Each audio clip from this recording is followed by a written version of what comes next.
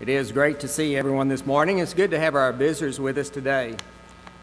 If you do not have an outline of the lesson, I don't know, are there any left back there, Corky?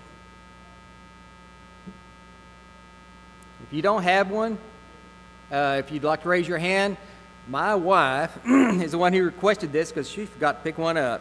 She was making me do this, so it's all her fault. Apparently, she's the only one. I do want to apologize ahead of time for my allergies. I still, after living 13 years in Quanah, Texas, where we never got any rain, it's still hard for me to get used to the humidity. And these rains are killing me right now. So I'll apologize right now for my constant having to clear my throat. But I hope that you are open to 2 Corinthians chapter 4 right now. We're going to be looking at what Paul describes as the glorious gospel of Jesus Christ. Now, in the previous chapter, in chapter 3, Paul compares the law of Moses to the law of Christ, and he shows how the law of Christ is a much superior law. Now, he had just finished telling the Jews how they had kept a veil over their heart as they continued to embrace the law of Moses. But he says if they would just turn and embrace the gospel of Jesus Christ, that veil would then be removed. In chapter 4, he's going to tell us more about this glorious gospel. So let's go ahead and begin looking at verses 1 through 7. In verses 1 and 2, he's going to describe his gospel ministry. Paul makes it known to the Corinthian brethren here that his ministry is not his own, but he has received that ministry from God. Verse 1. If you notice that Paul constantly had to defend his apostleship. For one reason, he was one who was born out of due time. He came along a lot later than the other 12. And also, he was a minister to the Gentiles, and many of the Jews did not like that. They thought that he was an apostate. And so he was constantly having to defend his apostleship. There was only two places he didn't really have to defend that, and that was to the Thessalonians and to the Philippians. But as an apostle, his ministry was not his. In 2 Corinthians 3, verses 5 and 6, he clearly said, "But our sufficiency is of God, who also hath made us able ministers of the New Testament." Now, the ministry that he received, of course, was a ministry of reconciliation. The word reconcile simply means to unite or to bring together. The ministry of Christ and the ministry of reconciliation brings us together back to God. Just a little bit later in 2 Corinthians 5, verses 18 and 19, notice what Paul said. "And all things are of God, who hath reconciled us to himself by Jesus Christ, and hath given to us the ministry of reconciliation, to wit, that God was in Christ, reconciling the world unto himself, not imputing their trespasses unto them, and hath committed unto us the word of reconciliation." Now, when Jesus reconciles us to God, he unites us back to God. Now, unlike the sacrifices of the Old Testament that simply atone for people's sins, which actually didn't remove the sins, they were remembered year after year, rolled forward every year. But through the blood of Jesus Christ, we are now reconciled to God. Our sins are no longer imputed to us. But when God now forgives us through the blood of Jesus Christ, he forgets those sins. So his blood does not atone for our sins, but through his blood we are reconciled back to God. We are completely forgiven of our sins. Now, Paul ministered, he said, because of the mercy that he received. Remember what Paul told Timothy there in 1 Timothy chapter 1, verse 13? He describes himself in his former state as Saul of Tarsus. And he said, "Before I was a blasphemer and a persecutor and injurious. Yet," he says, "I have received mercy because I did it ignorantly in unbelief." Because his heart and because his intentions were right, he was able to respond correctly to the gospel when he heard it. If you remember what happened to Saul of Tarsus, Jesus met him on the road to Damascus. And there he finally realized that the one whom he was persecuting was Jesus the Lord himself, the promised Messiah.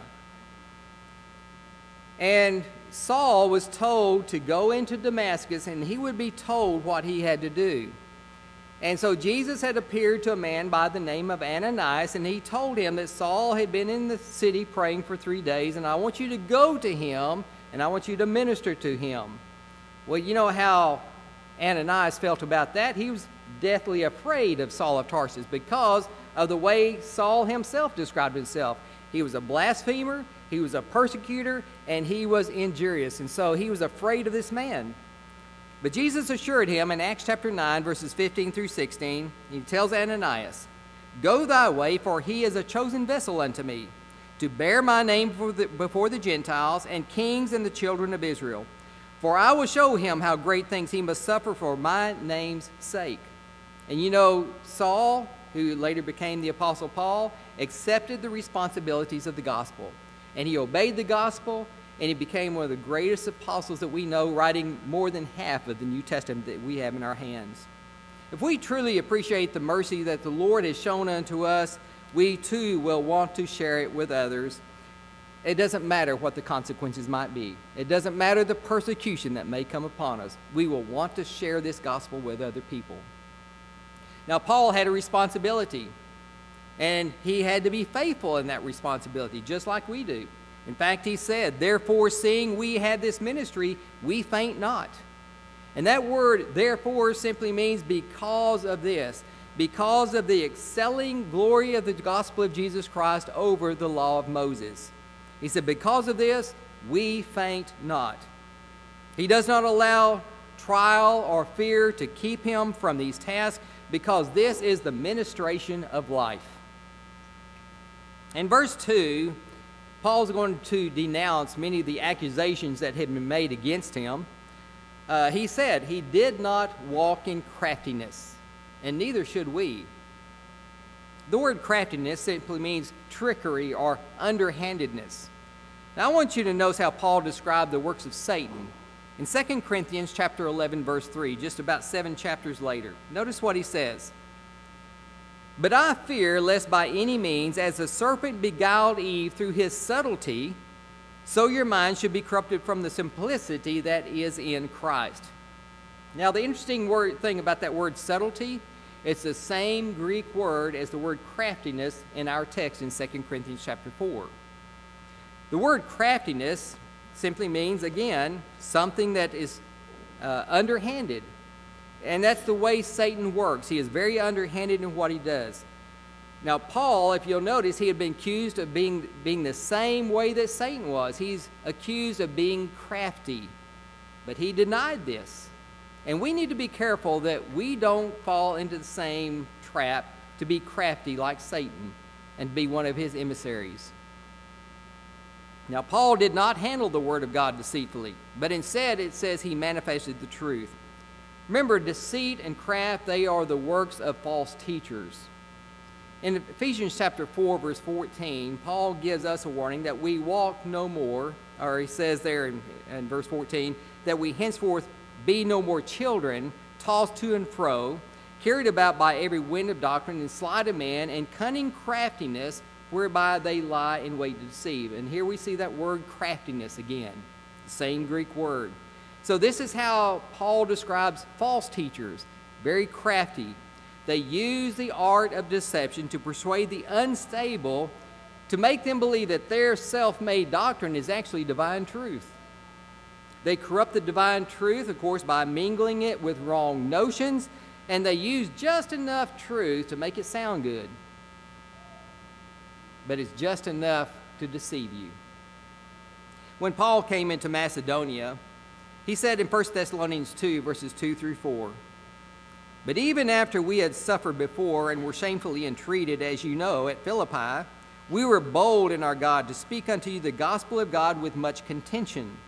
For our exhortation was not of deceit, nor of uncleanness, nor in guile. But as we were allowed of God to be put in trust with the gospel, even so we speak, not as pleasing men, but God which trieth our hearts." And this is pretty much, I think, a continuation of 1 Corinthians 2, verse 17. For we are not as many which corrupt the word of God, but as of sincerity, but as of God, in the sight of God speak we in Christ. Paul makes it known and very visible that he was acting in a right and proper manner, and his ministry was not one of deceit, but was one of sincerity. This is the gospel ministry that Paul was committed with, and the one that he was committed to. Now in verses 3 and 4, he talks about how this gospel, this glorious gospel, could actually be masked. In other words, it could be hidden. And he says it is hidden to those who are lost. In 1 Corinthians 1 verse 18, he says, to those who are lost, this gospel is nothing but foolishness. They regard it as so, they treat it as nothing but foolishness, and therefore it has no power and no influence over them that they might be saved, as long as they have that attitude. Now, this gospel can be hidden to people, even by us, if we are not careful. I have 10 points in here as to how we ourselves can actually hide this gospel. First of all, we can hide this gospel when we fail to teach our neighbor. The Great Commission given by Jesus there in Mark chapter 16, verses 15 through 16 is very plain and clear. Go ye into all the world and preach the gospel to every creature. He that believeth and is baptized shall be saved. He that believeth not shall be damned. We have an obligation to go and teach, and it is to teach every creature, including our neighbor. And the reason is because this gospel is the power of God unto salvation to all who believe. Romans 1 verse 16. This is why Paul makes tells these words in Romans chapter 10 verse 14. How then shall they call on him in whom they have not believed? And how shall they believe in him in whom they have not heard? And how shall they hear without a preacher? So we all as Christians, we have an obligation to teach this gospel to others. And if we don't, we're hiding it. We can also hide the gospel when we fail to send men out with the gospel. We have an obligation to teach others, and to do so, to have them teach others also. This is how the gospel is propagated. In fact, there in 2 Timothy chapter 2, verses 1 and 2, Paul says we are to commit this gospel to faithful men who shall be able to teach others also. And notice who we're to commit this gospel to: those who are faithful. And if you commit it to somebody else, then it will not be propagated in the right way. In fact, it'd be a good chance that they may say or teach something in error. We can also hide this gospel by selfishness. Let's remember, friends and brethren, this is a universal gospel. It is for all people. It is for every creature under heaven. No one is to be left out of the gospel. Now, too often we want to just take this gospel and we just want to share it to those in our neighborhood, because they're our friends, they're the ones that we're familiar with. They're the ones who we appreciate the most or like the most. And we don't want to really go into the poorer sides of our communities. And when we do, we're hiding the gospel. Sometimes, of course, we just want to keep it to ourselves. We don't want to share it with anybody. I think that Brother Fawcett is doing a great work. Every Saturday, he and a small group of people go out and they do door knocking. And if you have the opportunity, you need to join up with them. They meet, I think they usually go out at between 4 o'clock and 6 o'clock every Saturday evening. And if you have the opportunity, this is good for you to do so, to go out and share the gospel with other people in your community and throughout this town.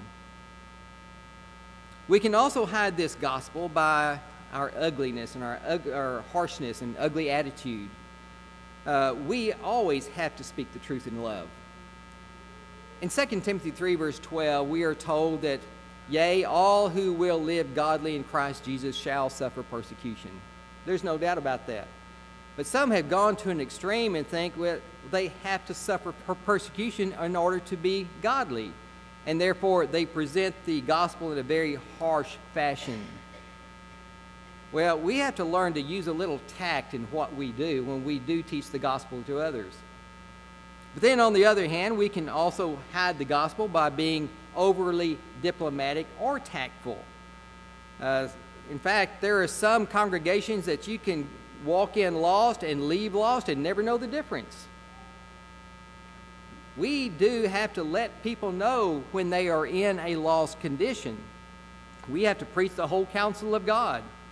We do have to show them that they're lost. Otherwise, they probably won't ever know it. So you can hide the gospel by either extreme. You can be extremely harsh and turn people off immediately, or you can be overly tactful and they would never know that they're lost. So you have to find a good midpoint when we present the gospel. And then number 6, we can hide this gospel by failing to walk worthy.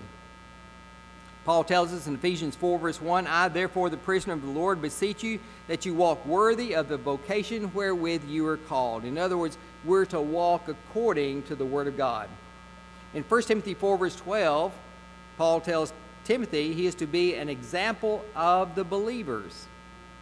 In other words, we have to show the world what the true church is. Not just teach them the gospel, but to show them what the gospel is by the lives that we live. We might be the only gospel someone ever reads. So we have to be careful of the example that we present.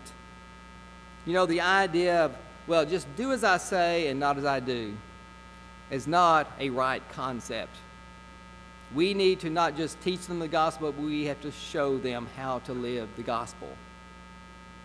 We can also hide the gospel by putting an emphasis on something other than the gospel itself.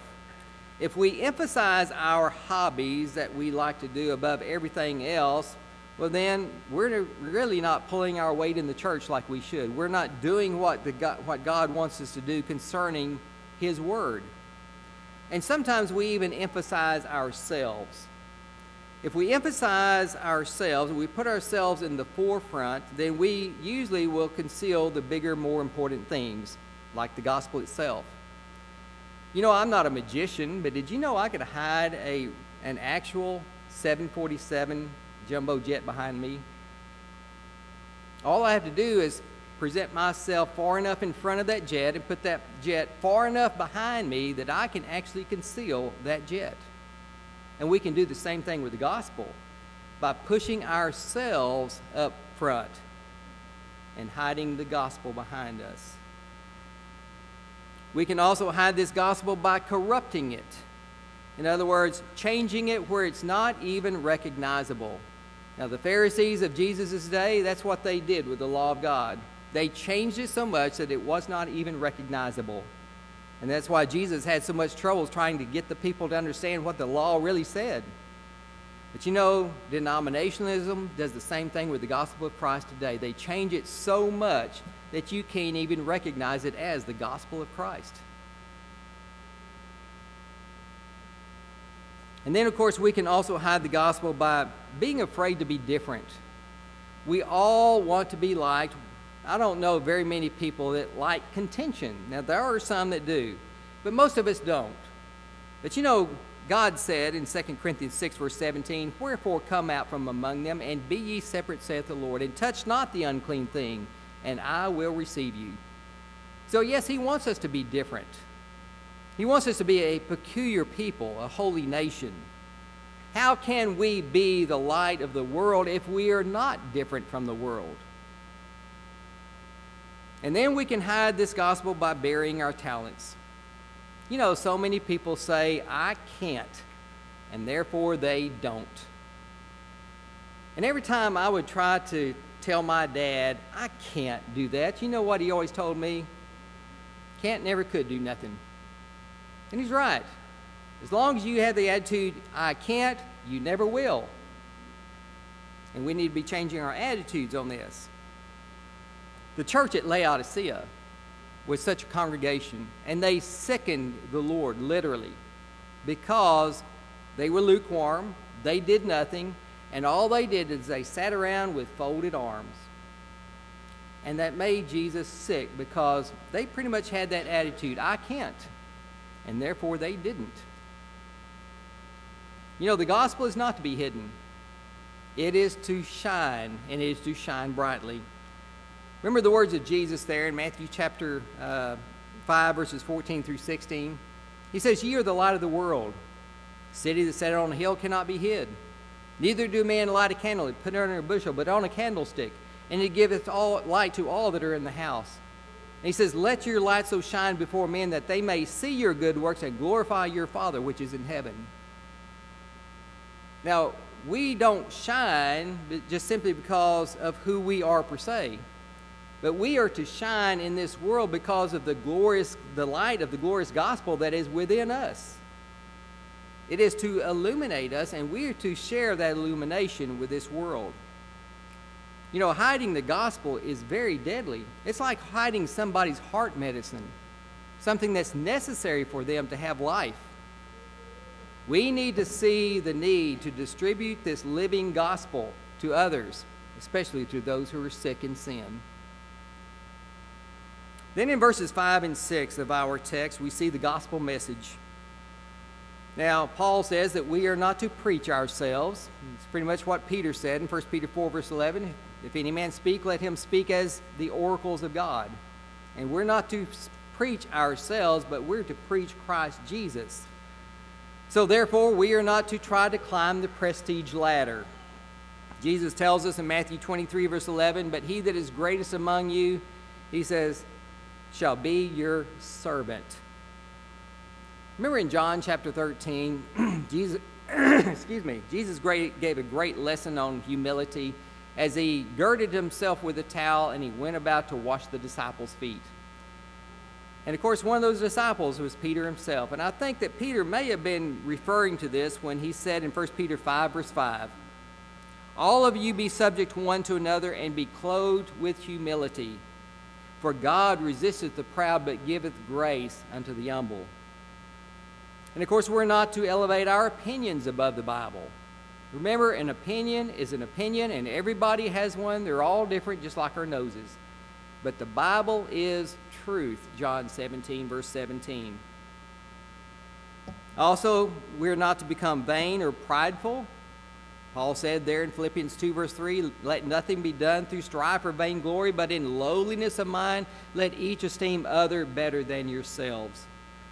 We are to learn to be servants. We're to learn to put others before ourselves. We're to learn our priorities. Remember, God is always first. Others are to be second, and we ourselves are to be third. And then we're not to teach what we have to in order to keep our jobs or our positions in the community. You know, Jesus asked a very provoking question there in Mark chapter 8, verse 36. For what shall it profit a man if he shall gain the whole world and lose his own soul? Or what shall he give in exchange for his soul? There is no amount of money or anything or position in this community that's worth losing our soul over. We are to preach Christ Jesus our Lord. You know, after being derided constantly, Jeremiah just almost gave up on his ministry. In Jeremiah chapter 20, verse 9, he says, then I said, I will not make mention of him nor speak any more in his name. It's like they wore him down, and he is ready to give up. But the verse doesn't stop right there. He says, but his word was in my heart as a burning fire shut up in my bones, and I was weary with forbearing, and I could not stay. Yes, he thought about giving up preaching the Word of God.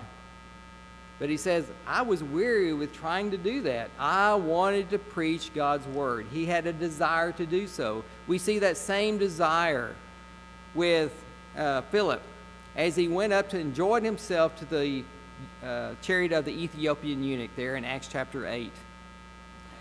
And he saw the eunuch, or heard him, studying and reading from the book of Isaiah. And he just simply asked, do you understand what you're reading? And he said, how can I except some man guide me? And then in verse 35 of Acts chapter 8 it says, then Philip opened his mouth and began at the same scripture and preached unto him Jesus. Preaching Jesus Christ ought to be a desire that's burning within our hearts, within our bones. And we should not ever try to forbear doing so. But what does it really mean to preach Christ? Well, it means preaching the whole counsel of God, Acts chapter 20, verse 27, not just parts and pieces. You know, there's a lot of people up here in the world today saying, well, you just need to preach the man, not the plan. Well, that's not true. In order to preach the man, you have to preach the plan. And we see that as evidence with the eunuch and Philip. Philip began at the same scripture, and he preached unto him Jesus. And as they came to the certain water, the eunuch asked, "See, here is water. What doth hinder me to be baptized?" So apparently, Philip must have taught him something about baptism, the plan of salvation concerning Jesus Christ. They go together. You can't separate one from the other. This is the gospel message. And then one other point from this text is found in verse 7, and we're talking about the gospel messenger. The gospel is to be given by earthen vessels. Every conversion that we read throughout the book of Acts, we see a human being teaching another human being. You don't ever hear about an angel or anything else teaching the gospel, do you? In fact, a good example of this is Saul's conversion. Saul of Tarsus, there he was on the road to Damascus. Jesus himself appeared to him, but Jesus did not teach him what he had to do to be saved. He said, "You go into Damascus, and it will be told you there what it shall do." And so Jesus has Ananias, a human being, to go to Saul to tell him what he had to do to be saved. We see the same example with Cornelius. Here an angel appeared to Cornelius. But notice what the angel told him there in Acts 11, verse 14. "Send for Peter, who shall tell thee words whereby thou and all thy house shall be saved." Now you wonder why the angel didn't teach Cornelius. He certainly would be capable, probably more capable than Peter himself. But he had a man to go to him because this gospel is to be placed in the hands of men. It is our responsibility to share this gospel with others. And the reason is because, you see, you want the treasure emphasized and not the vessel. You ever notice why jewelers will display diamonds on a black velvet mat? It's to bring out the glory and the greatness of the diamond. If you put it on a shiny background, you'll lose the diamond. Same thing with the gospel. God has placed this gospel in the hands of earthly messengers, you and I, so that the treasure itself, the gospel itself, can shine even brighter. Now, as gospel messengers, we are always to exalt God and not ourselves. I want you to listen to Paul's attitude in 1 Corinthians chapter 2, verses 1 through 5, as we bring this lesson to a close. He says, "And I, brethren, when I came to you, came not with excellency of speech or of wisdom, declaring unto you the testimony of God. For I determined not to know anything among you save Jesus Christ and him crucified. And I was with you in weakness and in fear and in much trembling. And my speech and my preaching was not with enticing words of man's wisdom, but in demonstration of the Spirit and of power, that your faith should not stand in the wisdom of men, but in the power of God." Yes, we are not to exalt ourselves. We're not to present ourselves before everybody else and try to hide the gospel behind us. Our job is to present the glorious gospel in its brightness and in its glory. So we, as God's messengers, we have to handle this glorious gospel with care, giving it to the world, exalting it above all else, that God may be glorified and that souls may be saved. What about you this morning? Have you responded to the gospel message? The only thing that can save us is the Word of God itself. And through the Word of God, we understand how to attain or to come in contact with the blood of Jesus Christ. It's done through baptism, Romans chapter 6, verses 4 through 5. If you have not obeyed that gospel, have not been baptized into Christ for the remission of your sins, won't you do that this morning?